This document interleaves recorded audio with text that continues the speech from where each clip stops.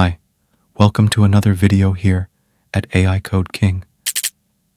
Ever since Devin came into existence, there have been multiple open source alternatives popping up everywhere. But today, we have a new contender, and that is Codel. If we look at their GitHub page, they state that Codel is a fully autonomous AI agent capable of performing complicated tasks and projects using the terminal, browser, and editor. I must say, the GitHub page of Codel is extremely short. It does not include any useful data about Codel. It also lacks a proper installation guide, but at least they have a Discord server from where you can chat and get some help if you get stuck somewhere. Moving on, we can see that it only supports OpenAI models, which means you can't use it with Gemini, Claude, or open source LLMs like DBRX that I made a video about. Among all the Devin alternatives I have seen, it falls under the bad section due to its lack of features. You can install it only with Docker, which I find really frustrating. I mean, they are only providing a UI above the OpenAI API.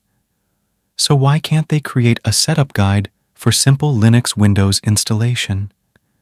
It really frustrates me. They should also add a Google Colab option so that it is more accessible for people.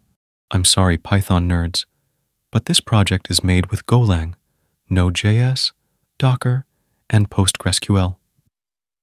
Anyway, the part that makes it better than any other alternative is its UI. It looks so cool.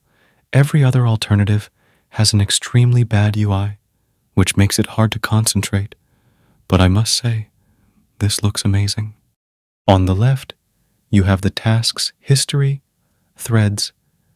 In the middle, you have the chat window, and on the right, you have a tab-based interface that includes terminal, browser, and code.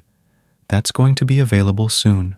The developers here have shared a video of Codel updating its own dependencies, which is pretty amazing.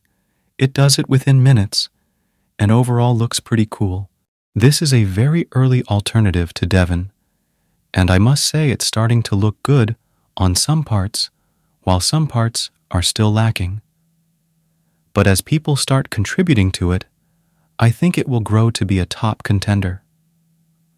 I can't wait for it to catch up with Devin and eventually beat it. This alternative gets a thumbs up from me. But if you liked my video, give it a thumbs up as well by liking, commenting, and subscribing to this channel. Bye.